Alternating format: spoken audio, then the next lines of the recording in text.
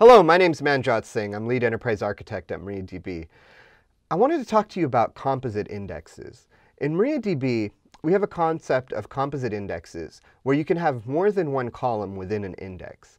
A lot of times, legacy DBAs will come to MariaDB from other platforms and create indexes on single columns. They may say, well, I want better performance on column A.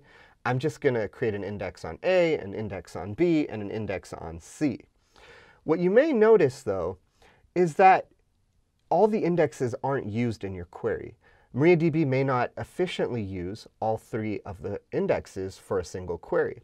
So what we recommend is a composite index. A composite index is an index where you include more than one column within your index. So let's say we have a query where A equals 2, and B equals X, and C equals T.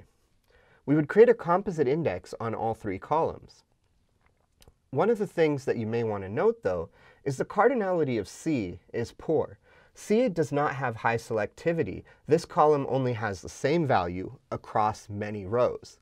So if you were to create an index called C, B, A, it wouldn't be as useful as, for example, doing A, B, C.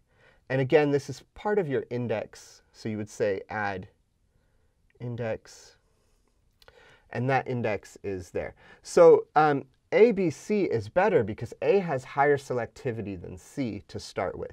And what will happen is if you have a query where A equals 2, you can also use this index, because even if it doesn't include these other columns, it will still use the first part of the index, in this case, the A column.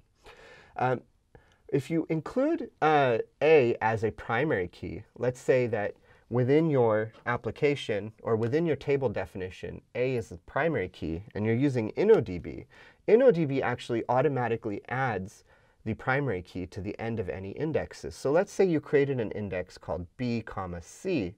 InnoDB will silently add A to the end of it. So what an index actually looks like on disk is, for example, a concatenated column. So what BCA would look like for row 1 would actually be ZT1 on disk. And this is how it searches through the B tree.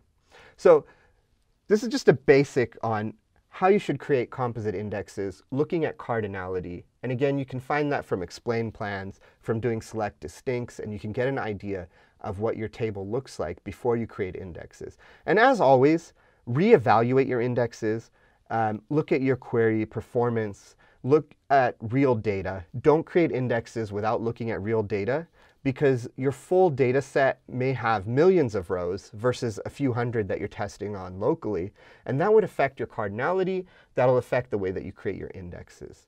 So I hope that helped you understand composite indexes. Thank you.